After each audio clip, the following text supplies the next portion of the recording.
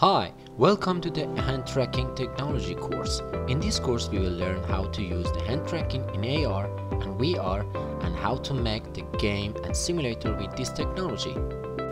Also, we will learn how to use hand recognition and create several finger reactions and use them in our game and our simulator. Initially, we will create a new project in Unity and prepare AR foundation for our system. Then set up the MenuMotion SDK for hand tracking and add some options to track our object. The next step, we will test our application in the mobile phone. As a final step, we will try to implement our VR mode and test it in the real condition in Android or iOS phone. Let's start to create a new great projects in AR and VR.